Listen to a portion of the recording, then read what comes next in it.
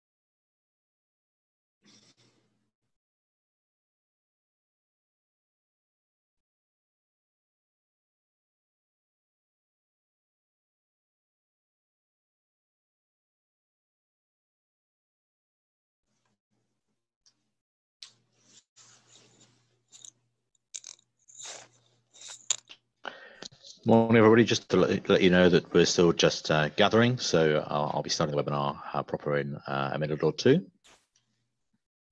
You just have some time to get comfortable before we make the full start.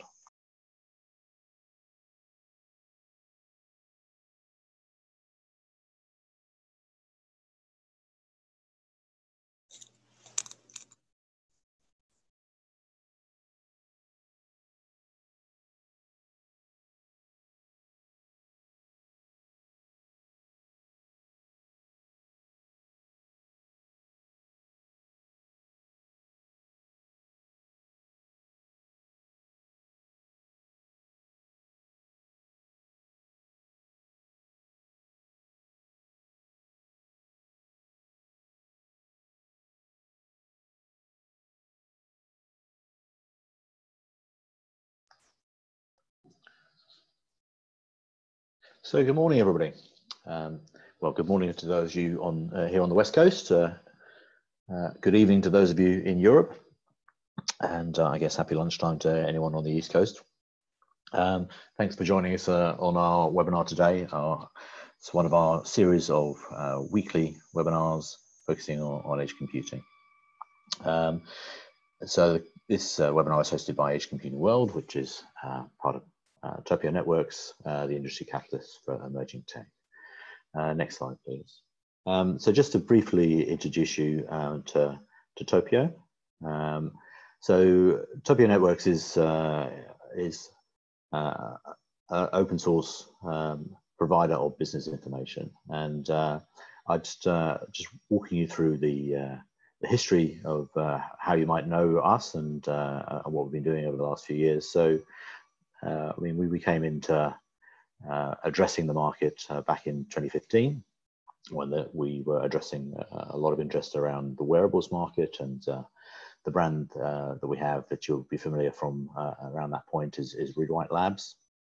And we still have a community of over 60,000 people in that space who are addressing wearables, and as that developed into IoT, we still address IoT, AI, smart home, connectivity, and have an active community of around 400,000 people in that space.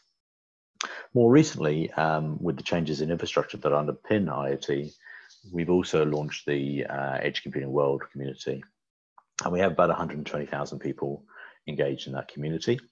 For instance, through our weekly newsletter, which goes out, Edge Essentials, which I edit. And we also have a focus on distributed apps. And so, you know, we see that with the move to edge computing, the way architecture is going to be distributed, well, that also is going to require a change in the nature of applications. And we're also looking very strongly at distributed apps and blockchain, distributed technology underpinning all of that space. And we have a very active technology around that area. Next slide, please. So was how do we actually bring these communities together, and what are we doing to help accelerate the market? Well, we see ourselves providing content, context, and connections. So we do that in a variety of ways, and we like to think of ourselves as helping you surf the wave of innovation that's taking place in the market. So every new technology cycle is a massive wave of energy in the technology community, and we help you to understand what that wave looks like, where you need to, how you need to join it, how you get on top of that wave, and then once you're on top of that wave, we can help you, guide you to the right place to use that energy and bring your products to the market. So in terms of context, we're well known for our market landscapes, and you may be familiar with these as you've seen. The real interest in the landscapes, the real value in the landscapes is actually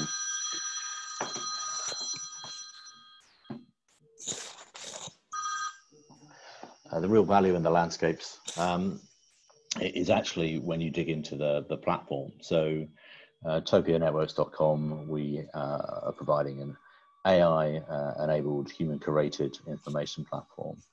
And with all of the 400 companies that we provide in the edge computing edge computing industry landscape, for instance, you can dive into all of those companies and compare markets, sub-markets, track deals, look at leadership, look at funding, for instance, many other dimensions. You know, inspired by the space of open source that we're talking about today, we're an open access business information provider. So in fact, all of that information you can access for free. We see ourselves as the first of the new generation of business information providers in that way. So how are we, what else are we doing? So we're actually helping companies to access markets and access decision makers within the space. And we have a particular focus around markets and verticals. So through the platform, we can track exactly where the strengths are, where the hotspots are in the market when you look at how technologies and how verticals intersect in different spots within the market. So next slide, please. So just to introduce myself, that's me on the left, Gavin Whitechurch. I'm the co-founder of Topio and also the Edge Computing World community. But today I'd like to introduce Arpit. So Arpit Joshikura is the General Manager of Open Source, Edge and IoT and Networking at the Linux Foundation. And we're really excited to have Arpit with us today. He's got a really fascinating overview of the edge computing space, the challenges, and how the Linux Foundation, LF-Edge, is working within it. So Arpit, over to you. Thank you, Gavin, and thank you all for joining. As the title says, 7 key challenges for edge computing is extremely important to all of us as we start getting into the next generation of deployments. So let's kind of go through this and quick overview of the challenges and how we are going to solve them.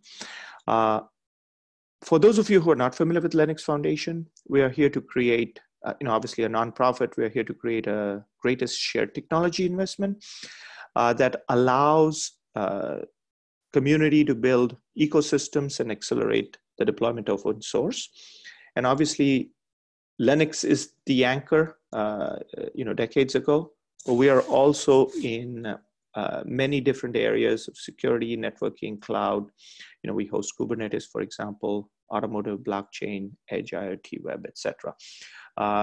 Focused primarily on developers and all of our membership base with a lot of support from the global ecosystem here.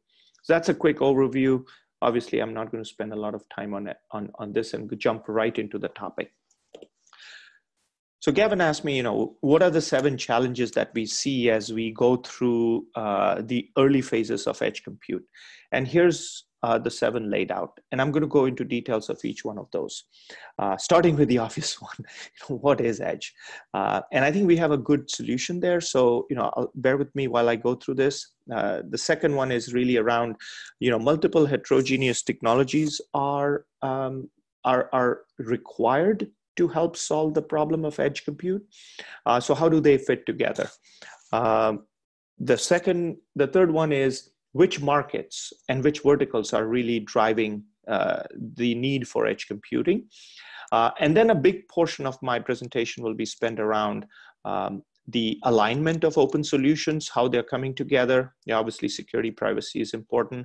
And then we will get into examples of use cases, and I would say early use cases that are coming in play that really differentiate the solutions that are needed, specifically from a traditional centralized cloud computing solution. So, and then I just put one for the sake of it, because how do you solve these challenges? How do you solve these challenges itself is a challenge. So let's go to the definition. Okay, so this was last 6 months. What is an edge was a big issue. And I think what has happened is we have what is called the Glossary project that has been hosted by the Linux Foundation. It's a Wikipedia-style definition of the terms. And most of these terms have been created by the community, by the industry. And what we want to do is make sure that the community is aligned with a simple definition. We all know what it means. And so let me show you a couple of slides from that initiative and what it means to the edge community. So in a simple diagram like this, you have, on the left top, you have an enterprise IoT type and edge. You could have microcontrollers there, you could have gateways there. The equivalent of that you could have on the home edge side of things, coming into either some version of an enterprise, or if you're talking 5G and radio, coming through a base station into a smart central office, which typically is under the ownership of Telco Edge. And then, obviously edge-enabled apps go all the way from, left to right or right to left. And again, the key thing I want to emphasize here is, not all IoT is edge-enabled. So if a sensor is waking up and dumping data into a centralized cloud every week, that's not an app, or that's not edge. And the same way, not all networking is edge, and not all edge is networking. So, you got to sort of realize where the boundaries are. But what we have seen across the community are 3 important metrics, right? Obviously the proximity, and again, measured by distance and kilometers, of having compute and storage next to an application is critical. But what is more critical is the responsiveness needed by the app. And the industry experts are sort of zooming in on the 5 to 20 milliseconds of latency for an application. And then the third aspect on why edge is so important now is providing mobility for new applications, right? Whether they're connected cars or drones or any of these kind of devices. So that's kind of where we are in terms of a definition. And then as we get into more details of the physical and logical aspects of these, you can see that the terminologies we are using under the open source banner are really into 2 macro buckets. There's a device edge, and there's many types of devices, right? Whether it's an IoT, a microcontroller, a car, or a CPE, or a gateway, right? And then there's the infrastructure edge, right? Whether it's under the base station, it's at the enterprise, or it's at a smart central office. And so these are broad categories. We are not going to include, regional data centers or even centralized data centers that are hundreds and thousands of kilometers away as part of edge computing, primarily because the latency factors are not included here. Okay. So that's number 1. Number 2 is the heterogeneous nature of the technology, and then the killer apps that are important. So as we go through the technology, I would point your attention to the bottom of the screen. I have listed 5 technology elements that are coming to market, and they are all ready for prime time. And these technologies form the basis of driving these applications and demanding, lower latency and accelerated processing. So I'll go through each of these in a little bit more detail.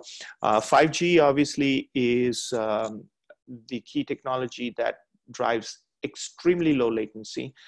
It's obviously after 4G, and it's coming in fruition as we speak in 2020. So that's an important technology. Microservices and container technologies really are becoming mature. The main purpose of that is really to allow for portable apps that can sit in any parts of the ecosystem. AI is becoming very important, and you now have the ability to run intelligent algorithms, machine learning tools very close to the applications, and that allows for things like predictive maintenance of machines, et cetera, et cetera. We're seeing a lot of good progress on hardware acceleration close to the applications, right? TPU, GPU, NPU, et cetera, et cetera. And then I think the last piece, but very important, is the telco or telecom-centric on-demand NFV. NFV stands for network function virtualization, and then of course VNF stands for virtual network functions. So these are what I would say telecom applications and functions that are important in the edge community space. And what's happening is the entire telecom network, from being extremely proprietary and rigid, is moving to an open source based dynamic network, which allows for compute, storage, and network resources to be available to these applications close to them through an edge compute stack. And we'll talk about this in a bit. So these are the technologies. They all need to work together. And then what needs to happen also is the set of applications that are coming up, which are listed on the top, whether it's telco type applications at the edge, or autonomous devices, or immersive experiences, or just straight IoT, they all need to be utilizing common frameworks and common lifecycle management things, versus each of these industries going off on their own. So those are what I would say technology and emerging app challenges. And we have several analysts firms that are now trying to get a handle around what are the killer apps. And some of the early survey obviously are showing these types of applications that are important to deployment and to the edge compute world. If I summarize these applications, then I would say, they broadly fall in 2 big categories. They are, number one, non-traditional video. So it's not about the YouTubes of the world, if you may. Things that come in from drones, or things are like 360 video and, events and things like that.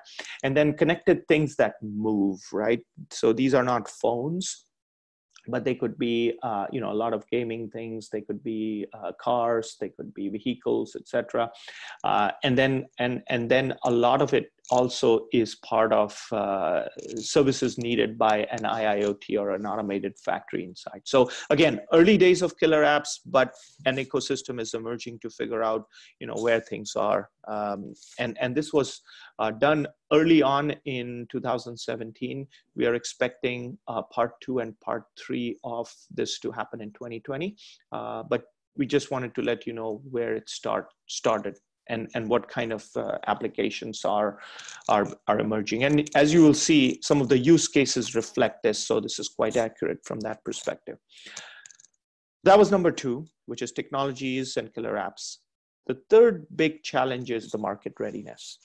And this is where I think there's a little bit of diversification or divergence, I would say. And I want to point out that we have taken feedback from our community and our members and a lot of analysts as well. And we've ended up with this linear list of priorities based on what we see as the biggest use cases, right? And I hate to prioritize it in a linear manner, but then people normally ask, why linear? And it's really a function of which industries can utilize the advantage of compute and storage close to them and save a lot of costs or make a lot of money with the services, right? And effectively, industrial manufacturing is on the top. Oil and gas is next. Commerce, retail, home, automotive fleet, etc. So this is kind of the initial focus. The other industries are extremely important, but because of obviously policies, regulations, these markets may be slow to move, but obviously important to the edge ecosystem. Okay. I'll pick just one question on that. So we had a question from Paolo who's asking, can multimodal conversational multi-experience user interfaces be part of the use cases driving edge? So I guess, home in particular would drive that. And so yes. But do you see that as an edge use case? Yes, we do. And this is where I think the user interfaces and the APIs definition is a big part of the application frameworks that we are focusing on. So absolutely good question and good input. Excellent. Yeah, good. Thank you. All right. And then I have one marketing slide here. So, I'm going to skip this very quickly. If developers are on the call, bear with me. But from several analysts here and the sources cited here, Edge is really 4 times the size of the cloud, right? So if you missed the cloud revolution, don't worry, join the Edge revolution. And, we're going to hit a 4 trillion economy, in the next several years. So just keep an eye on the Edge. I know you're interested in Edge and that's why you've joined. So, there's data to validate your interest. All right, so let's get to the meat of the presentation, which is, great. It's important. The technologies are there. Killer apps are coming up, and markets are ready to take advantage of this. So how do you solve these? And how do you solve it in an open manner? Not just from a software perspective, but also from a testing and interoperability perspective, because, we have seen diverse solutions from, apps to devices to infrastructure to cloud. We've seen, frameworks that are needed that are different. We've seen APIs and user interfaces, which was the previous question, that are different. Lifecycle management has been different, right? And then, of course, each of these markets, whether it's telco, IoT, cloud, or enterprise, they have their view of the edge compute framework. So let me walk you through what we are doing and how we see these things. So the diagram I showed you earlier, what we have done at LF and the foundation is called, LF Edge. For those of you who are not familiar with this, we just launched last year.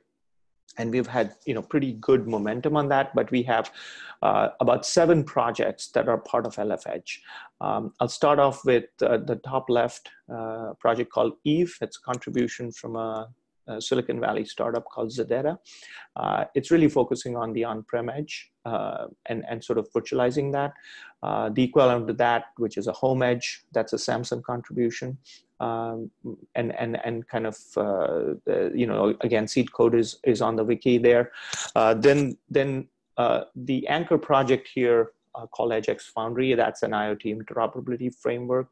And then in constrained environments, you have Fledge, which I'll walk you through as well in some more details.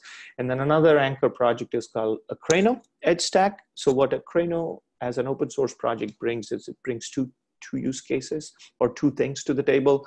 It brings obviously the telecom use cases, but it also brings a set of blueprints, which I'll walk you through later in the use case section.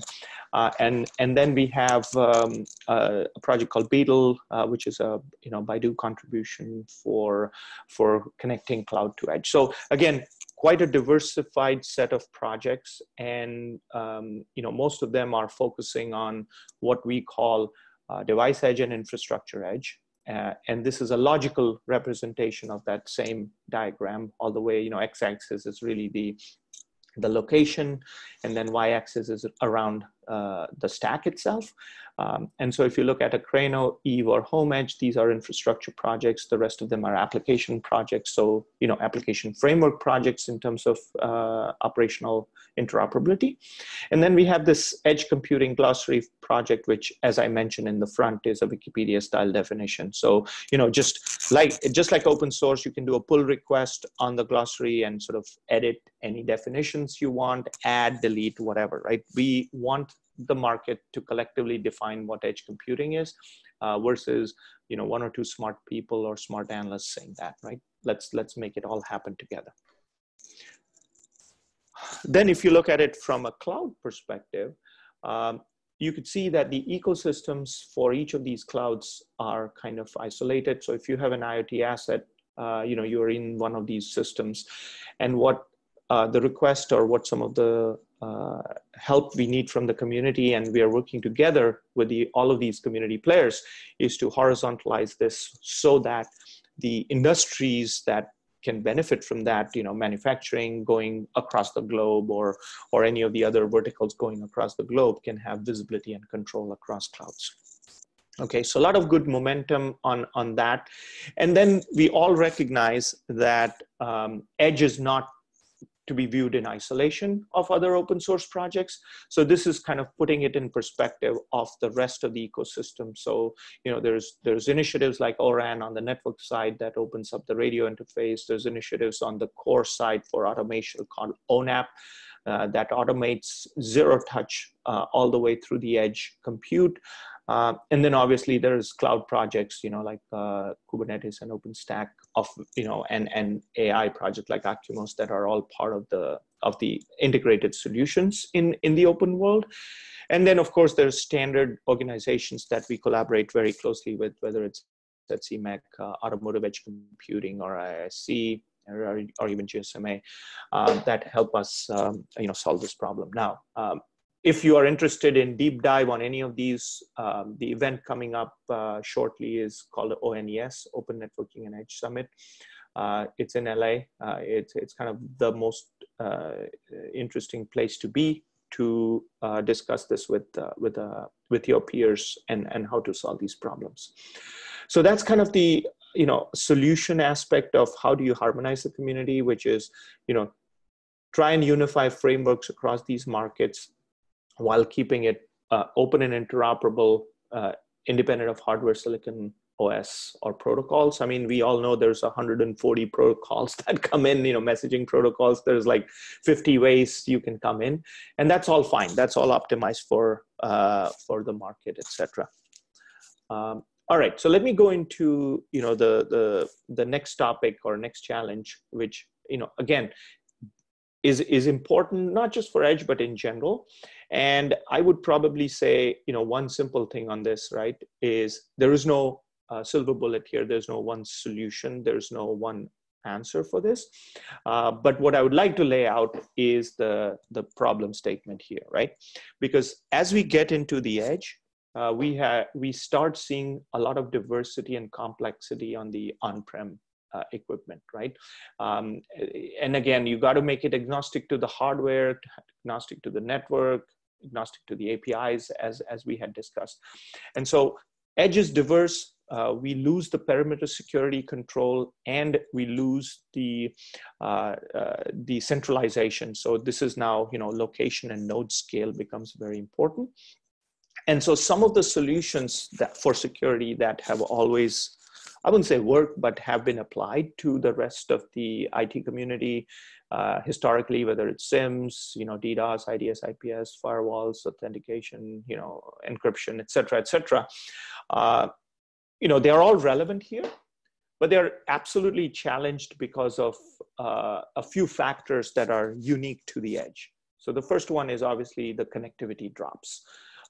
There is no guarantee that a device will always be connected to the network. There could be, on purpose, they would shut down to save, battery or power. They could be in a remote, isolated, turbine somewhere that doesn't have connectivity. I mean, there's a lot of things that can happen.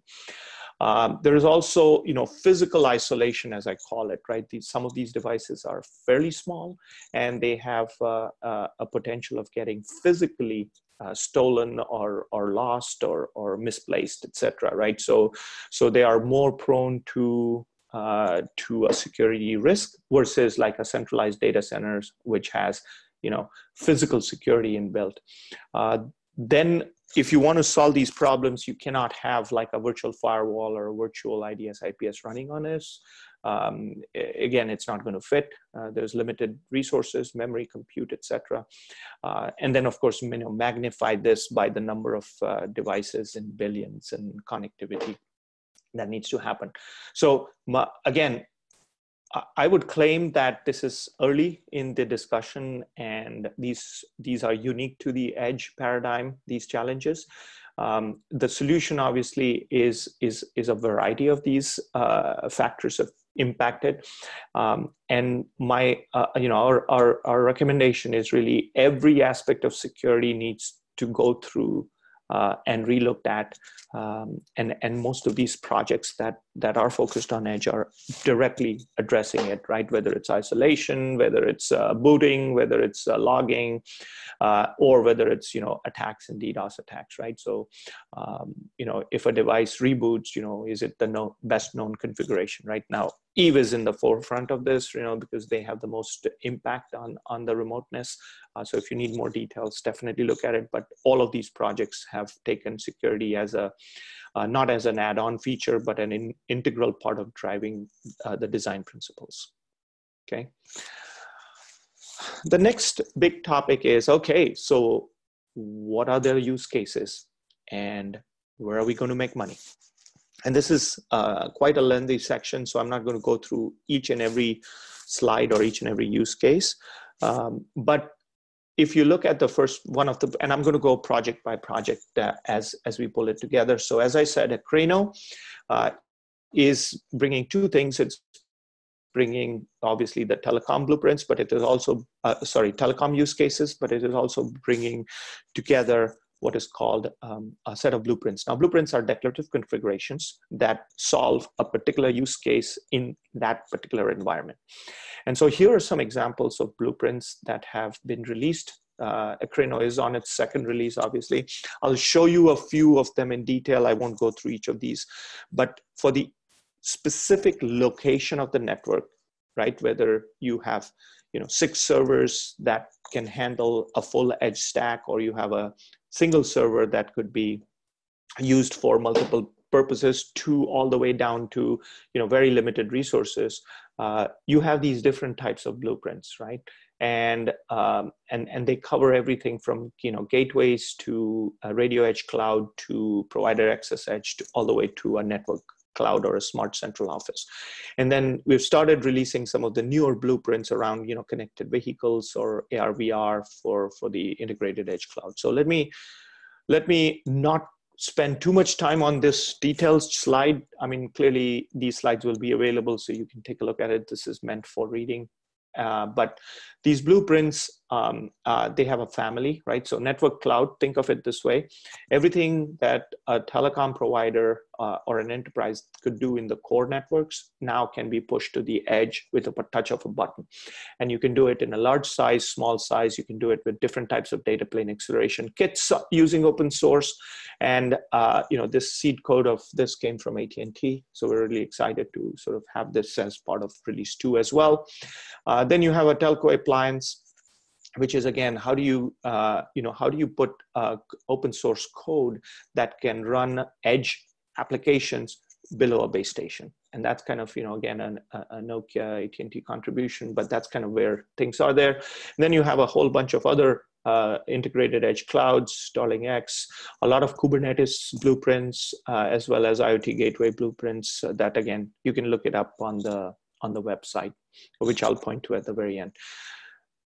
I want to point our attention to 2 blueprints that were just released, and they're kind of quite cool because they really amplify the edge capabilities.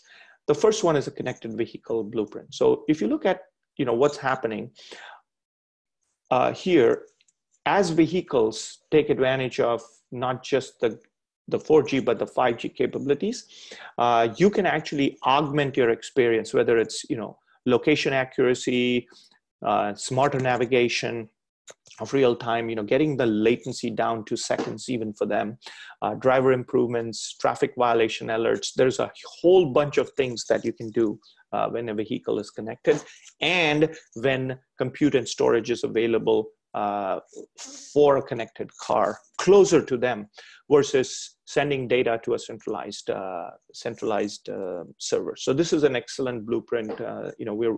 It is available now. Another one that I find it very fascinating is AR VR oriented edge stack, where you actually kind of get and again, the use case that is really using this blueprint is around a virtual classroom, where you have AR VR facilities taking advantage of this edge stack, where it includes online education, identifying students, their behavior, visual recognitions, and security challenges. So there's a lot of usages of this blueprint, but I just wanted to throw a few examples to just stimulate your thinking on the possibilities that exist, because you have the edge available right at your fingertips, literally. Okay. Then let's move to EdgeX. So as you know, EdgeX Foundry is, again, commercially ready, deployment ready, one of the anchor projects along with Akraino. And it gives you the IoT framework for lifecycle management. And again, here's a few examples. So you have building automation, collect analytics, control, cloud integration, things like that for buildings.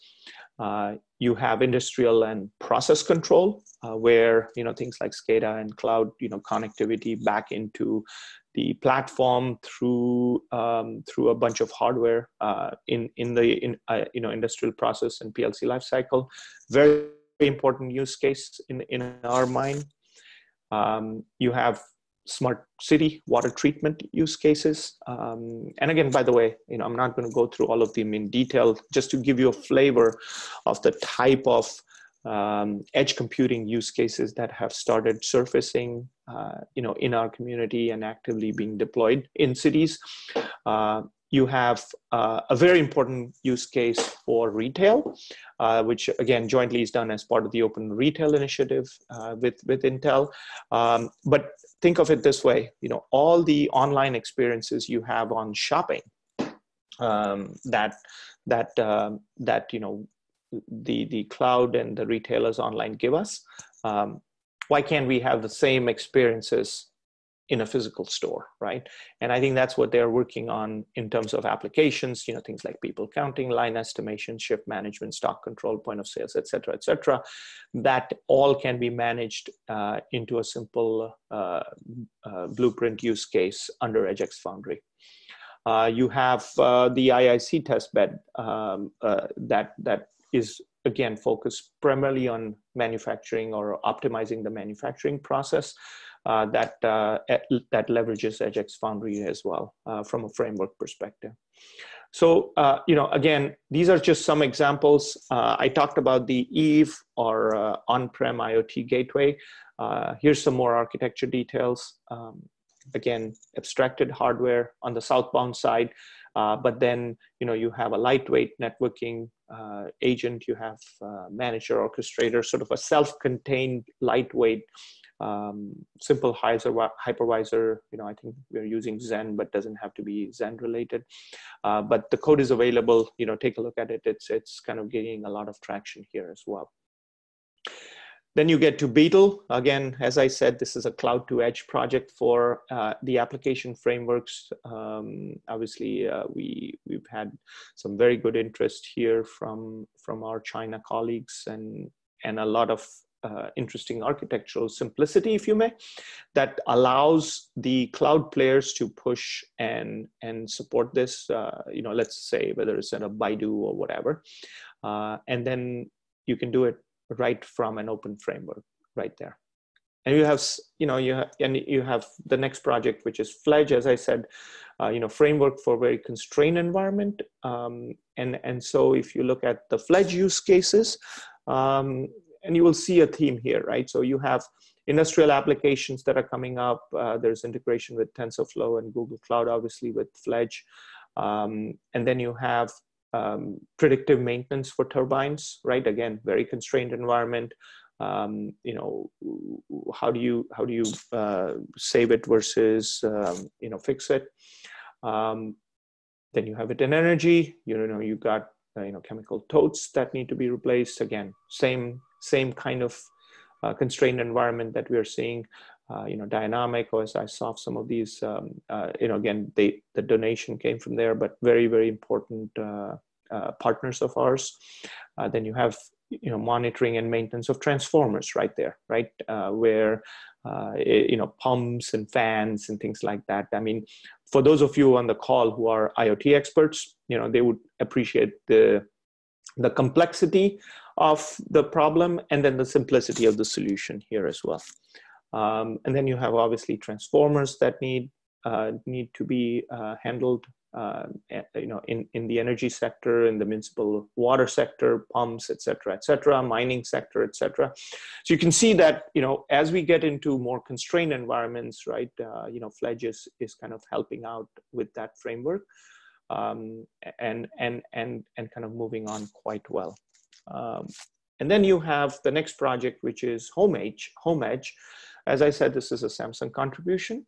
And the problem here is very simple. And the use cases, I've shown a couple, but there's a lot more, which is today in the home, you have a whole bunch of devices, you know, including cameras and security feeds and, you know, TVs and gateways and, you know, nests and rings and whatever you want to call it. And the APIs are kind of getting different. The lifecycle management is getting different. Think of it this way. Why should a device, you know, start differently, stop differently, boot differently, reload differently? You know, this is what I call the boring part of software that we all spend a lot of energy on, and those are prime candidates for open source software, okay? So here's a use case for Home Edge. It's, you know, anomaly detection. You've got the camera feeding into any of these devices. You can classify it, you can offload it, you can alert it, you can kind of do a lot of things with it. This was, by the way, presented at the IoT booth, and it's, you know, pretty well received. It's just one example. There's a lot more alignment and a lot more use cases coming in the second release. So I want to sort of emphasize that as well. And then finally, you know, as we go through these use cases, you know, I'd love to challenge you on all these use cases in terms of, you know, if you find any new ones that you would want to contribute to the community, you know, please do so. I would probably, you know, let me just check on a couple of questions that have come through before we get into the last section. There's one question that says, how does Eve and EdgeX complement each other? So there's a blueprint that has you know, EdgeX running as an app on the Eve framework as well, and they're quite complementary. So I can probably offline provide you more details on that. Oh, then it's just a question. All right. So the last one, which I want to leave plenty of time for Q&A, is, you know, these challenges are very normal for any growing new market that has tremendous potential. And my ask, at least from the Linux Foundation Edge and communities that are relying on us, is please get involved. There is no one right answer, okay? We don't know all the answers. Don't fragment markets or the community, right? We, as you can see, we proactively work very closely with our colleagues in the different communities, whether it's Etsy, ACC, you know, IIC, etc. And we want to make sure that, you know, we are building solutions towards the end users in mind and the end deployments in mind. There is no one right answer, so we can collectively get there. So please join, please participate. If you need to get involved, 3 simple steps. You know, get a Linux Foundation ID very quickly. You know, again, we value your input there. Just visit the wikis, lfedge.org in this instance. And then you can do a variety of things here. You can subscribe to mailing list, ask questions, contribute code, attend project meetings, developer events, right? And if you really want to influence, become a member of LFEdge. It's fairly important that, we get all the support from the community as well. All right, so that's kind of my formal presentation. I'm going to go through the questions and start answering them. There are a couple already coming in. I'd like to echo what Gavin said is, if you have a question, please add it to the Q&A or the chat, and we will be monitoring them. There's a Gavin, you want to add anything? I'm seeing two questions. No, that's fantastic. Thanks for very fascinating presentation and great detail in there. I mean, if I just start picking off some of these questions, we've got a questions from Chuck Byers, who's CTO at the Industrial Internet Consortium, so one of the organizations that you referenced there. And he's saying, do these solutions support high reliability to support mission life-critical applications? Some of the blueprints do. Some of them do not have the memory or compute or the physical connectivity to have a high reliability redundant solution. So based on the verticals, we have seen several of these to be redundant, extremely highly reliable solutions as well. So yeah, I think it's a question of which markets and which solutions and which blueprints. Yeah. Okay. So a question from Dave. What standard do the blueprints follow? So is that Tosca or something else? So at least from the some of the blueprints specifically around Akraino, both Heat and Tosca, I guess, are coming from a zero-touch networking side of things. So both are connected, both are useful. The specific standards that need to be implemented when at the periphery, we will be working and we will be implementing standards, whether it's a MEC play or some of the IIC details. We're going to follow those as we get to it. Now, a call to action for those of you who are on the call and believe that we're missing collaboration with some other standards community, please drop me an email, again, ajoshipura@linuxfoundation.org. And I'll be glad to approach them and have a collaborative partnerships on that as well, because I know there's like tens and hundreds of standards. Most of the telecom networks we are covered, most of the industrial we are covered, but I'm sure there's organizations we have missed, so please let us know. And then, of course, consortiums by vertical have started popping up. I mean, obviously, AECC is the big one from an automotive perspective, but I'm sure there are others. Yeah. Okay, so there's a question here from Siegfried about residential CPE devices. So he says there's a growing need for deep learning frameworks that can benefit edge compute, also to make devices more independent from the cloud for privacy reasons, as well as making sure it's still working when the network is down. So Greengrass from Amazon seems like an interesting solution for this. And he notes that it's integrated somehow into this framework. But is there also a more open solution to Amazon Greengrass that would allow to remain cloud vendor independent? So that's actually a very good question. As I said in my first few slides, I completely agree that the residential CPE devices, and I would even say, enterprise CPE or UCPE, right, that we call it, both now have not only the hardware, but the cost points to allow for some of these deep learning frameworks to be embedded, whether it's in a chip or it's in a software, right on-prem. Okay, and both specifically if this question is around residential framework, I think I do want to point out it was in one of the diagrams right here. So if you look at the home edge project, the model interface, the partitioning converter, both the scheduler and the executor. So integration with, obviously, we're not going to do the full TensorFlow type framework, but absolutely get connectivity from that, so that you can have it done at the gateway itself when there is no network connectivity. So yes, the simple answer is we are going and implementing, and that's absolutely the direction the community is taking for that solution, which again is an open solution and cloud vendor independent. Okay. Question from Bruce. So how does ambient intelligent environments connect with the edge model? You see that? How do ambient intelligent environments connect with the edge model? Yeah, so that one I will have to look at it. I don't have an answer for that. Sorry. Yeah, no problem. We can come back to you, Bruce, on that perhaps. And then, so Mark Fishburne is asking about if we have any comment on the Broadband Forum's TR348 Cloud Central Office Reference Architectural Model, which defines edge compute networks and abstraction models, use case and standards. Proof of concepts have been implemented by telcos. Do you have a view on that? I would say the Akraino TSC is taking a look at it. So please, if you are not already participating, bring it up and go down that route. Absolutely critical.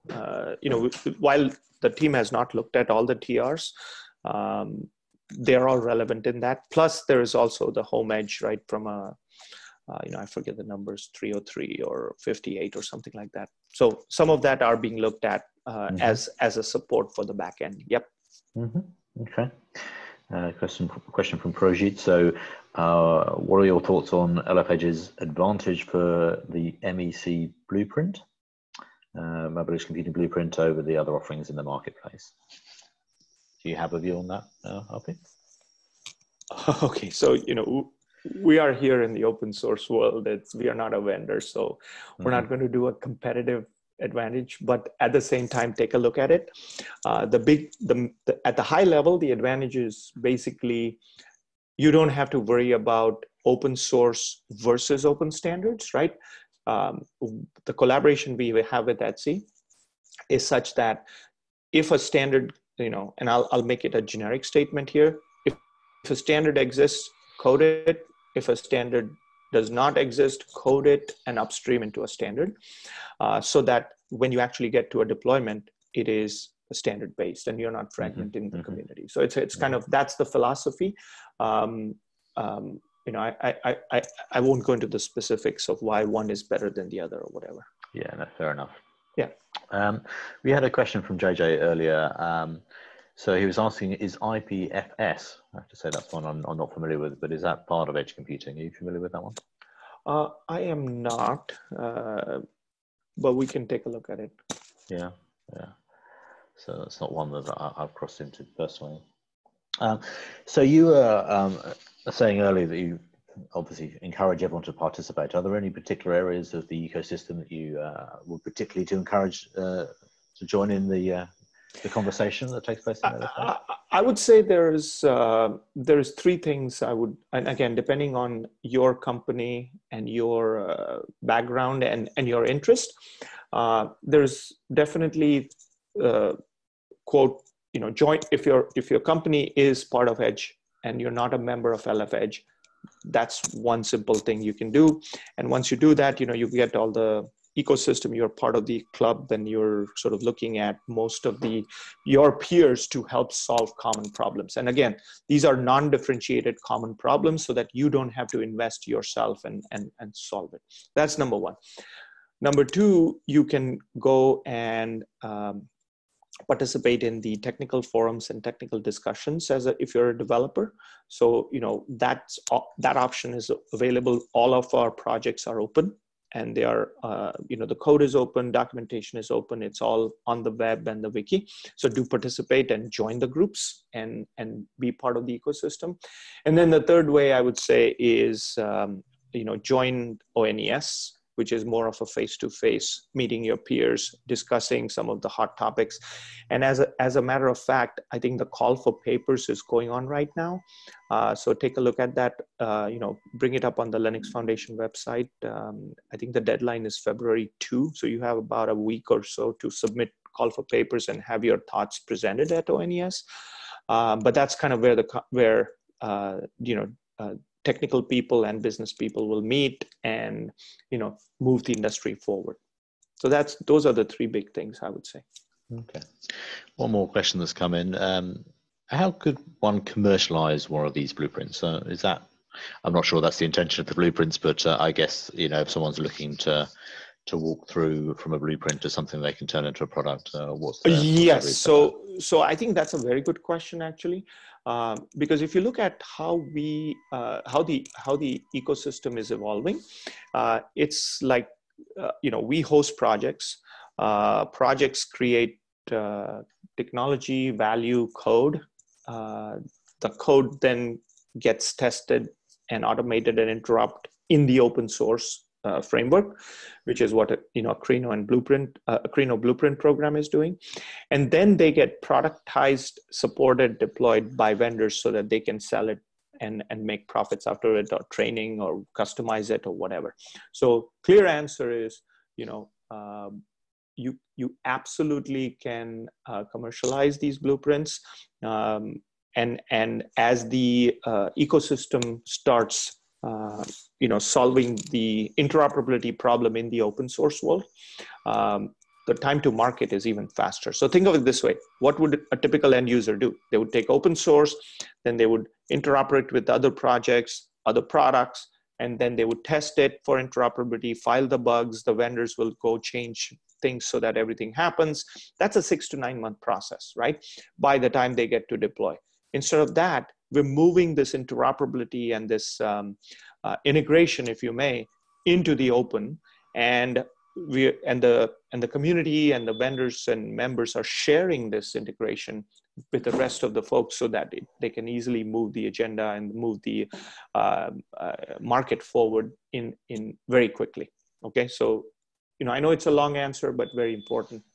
Absolutely, this is the way the market's heading. And if you've not already looked at the blueprints, please look at it and contribute as well. Fantastic. Okay, so thanks so much, Arpit. If you can just take us to the next slide, please. I just wanted to remind everybody about the forthcoming webinars we have coming up. So obviously next week we have a deep dive into autonomous vehicles, looking at the state of the industry for the first quarter of 2020, and that's with Philippe, our CEO, and Marc Amblard. And then on February 6th, we actually have a close look at the AI for the edge, our landscape of that sector, and the update that's coming out this quarter. And then looking further ahead, we're looking at data platforms for the smart building industry with our partner Influx Data. So plenty more to get your teeth into, and more to learn about these specific areas of the edge and specific use cases, if that's your interest. And going to the next slide, please. Also just wanted to flag to everybody about the forthcoming Edge Computing World events. Our event last month in Santa Clara was a huge success, thanks to all our supporters, including the Linux Foundation.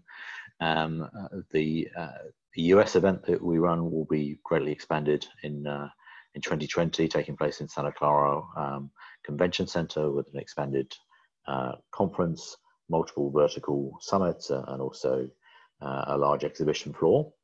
And we're also this year taking the event to Europe for the first time in July.